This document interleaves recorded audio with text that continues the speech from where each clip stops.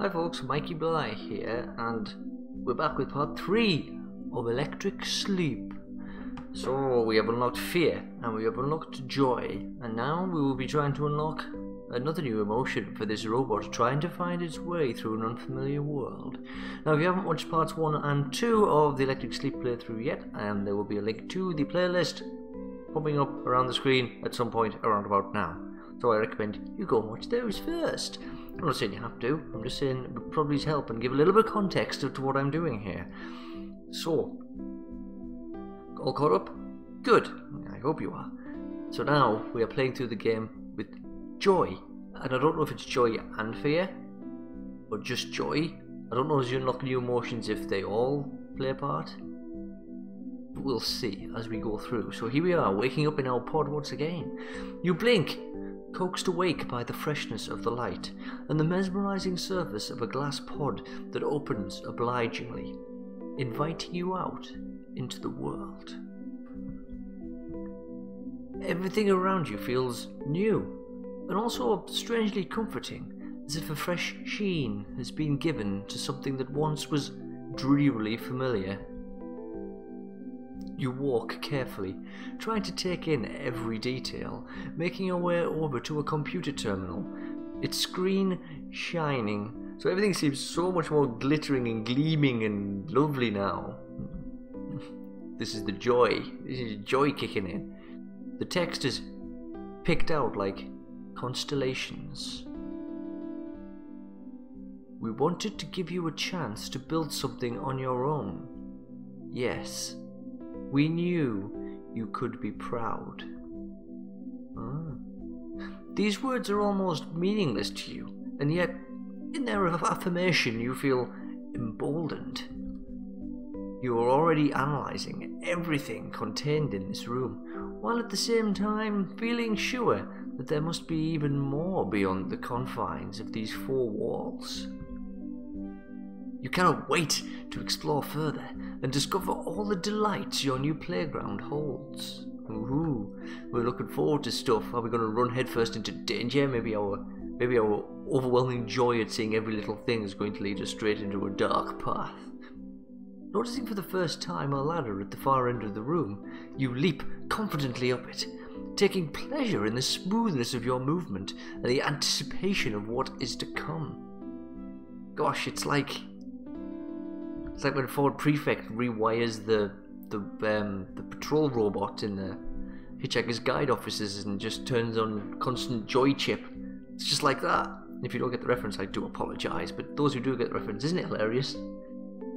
You heft a metal hatch over your head, marvelling at the sense of satisfaction from doing so. Oh, it's just such a thrill to be alive. Oh, it's such a thrill to be able to touch things and move things and just be. You find yourself in a wide clearing, bookended by magnificent trees and patterned with intriguing arrangements of metal and wood, hinting at a structure that once stood here. Oh, what an elegant space in which to orient yourself. Oh, this is just marvellous. This is just jolly good, jolly fantastically good. You take a moment to appreciate the embrace of the firmament above and the earth beneath. There is joy in being wide awake. Well, you know, it depends really what time of the morning it is and how much coffee is available. Maybe that's just me though.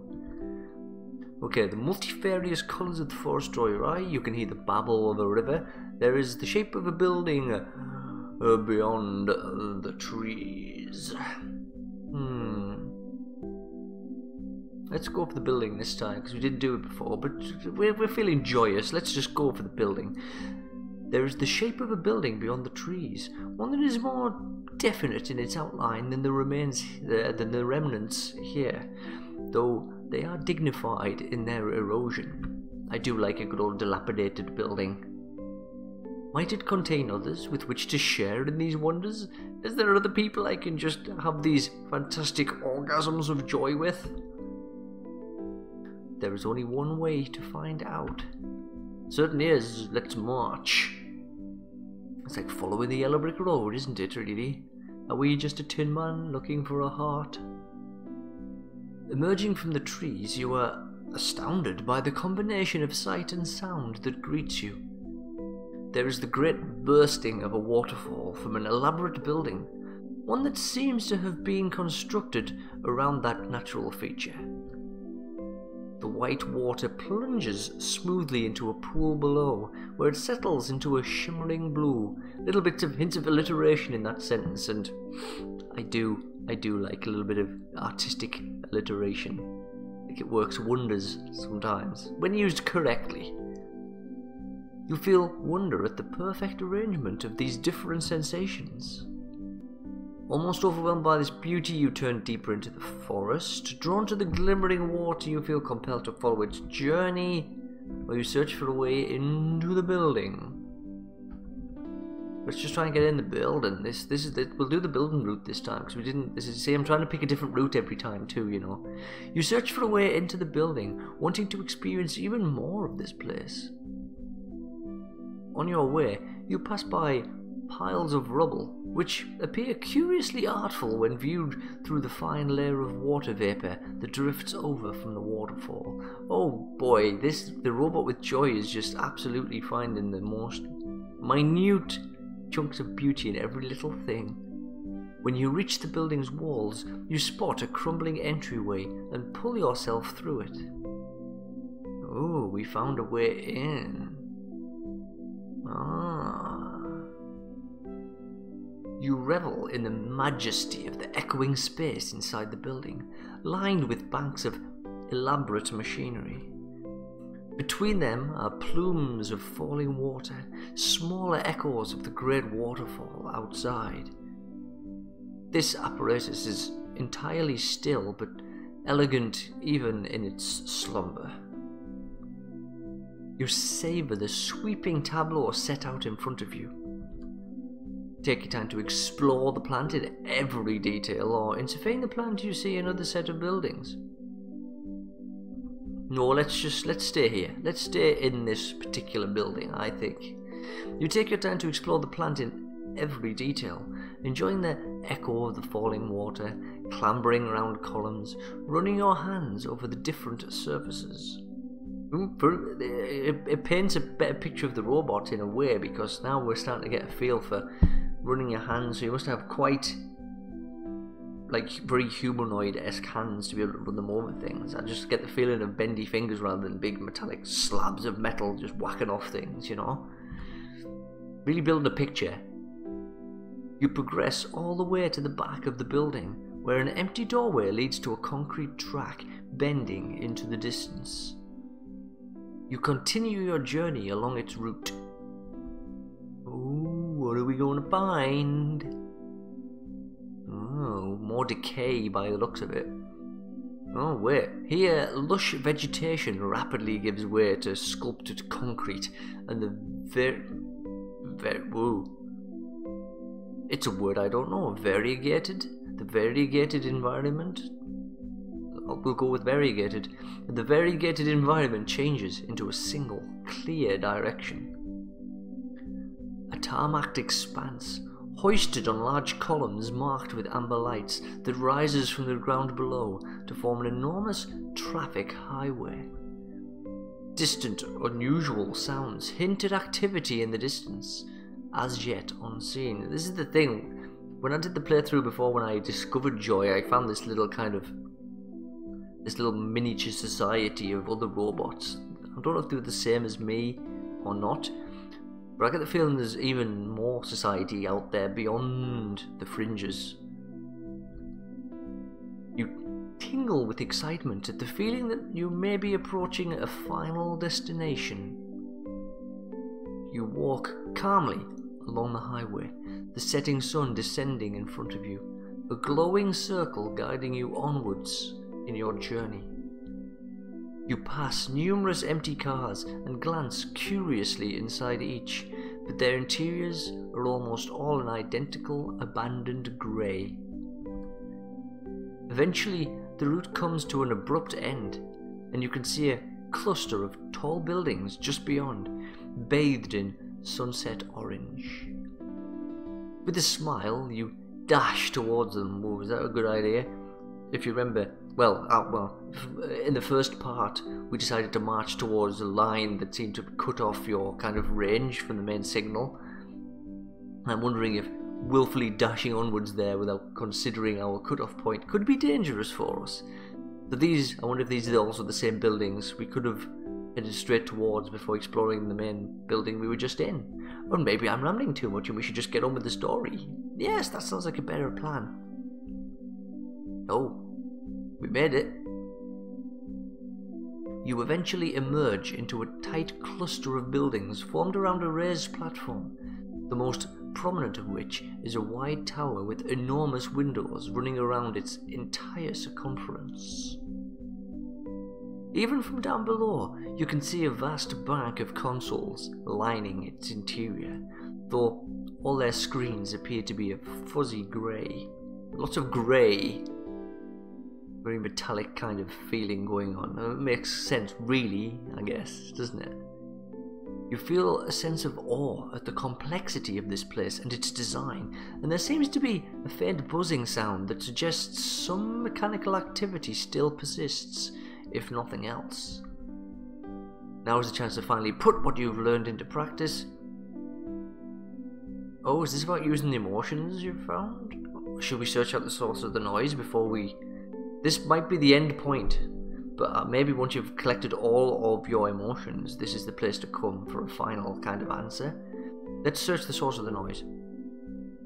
You search out the source of the noise, and after picking your way through fences, between pylons and over generators, you gradually begin to home in on a final location. Behind one building, you discover a sleek machine hovering about a foot from the ground, whirring deliciously. I could just eat you up, whatever you are. You are delicious. You cannot quite believe what you are seeing. What better tool could there be to achieve your final goals? To find something of which you can be proud? To build a vast matrix of knowledge of the world, zipping you along in the air just above it. Oh wow. I found myself a fantastic flying machine. That's awesome. You hop in without hesitation, grapple momentarily with the controls, and before you know it, you've set off. The tower and its surrounding buildings shrink rapidly into the distance behind you at an exhilarating rate. Ooh, we're taking off now, buddy. Woohoo! But soon, the environment around you gets bleaker, emptier, while at the same time the machine seems to be getting faster and faster at a rate you do not seem to be able to control. Oops, I think we were a bit too hasty in in taking this vehicle. I think it may have been a bit of a mistake. What was freeing and horizon expanding suddenly becomes constricting and frightening.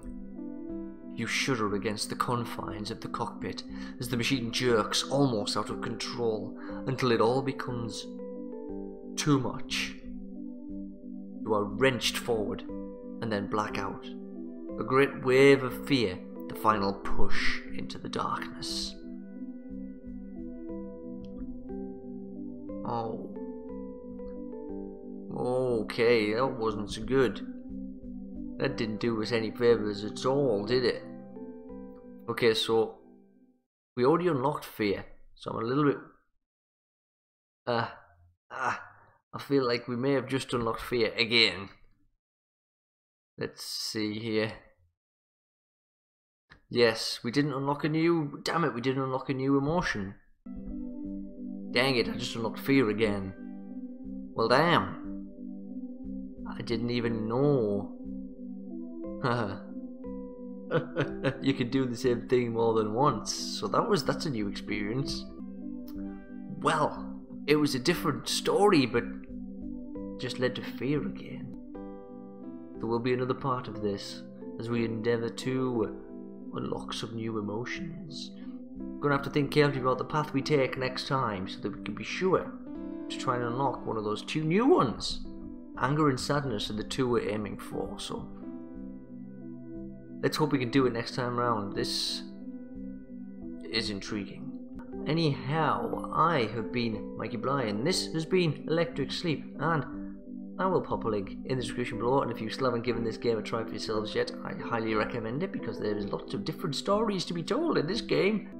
Anyway, and that is it for this one. So, I hope you all have yourselves a fantastic morning, afternoon, evening, or night.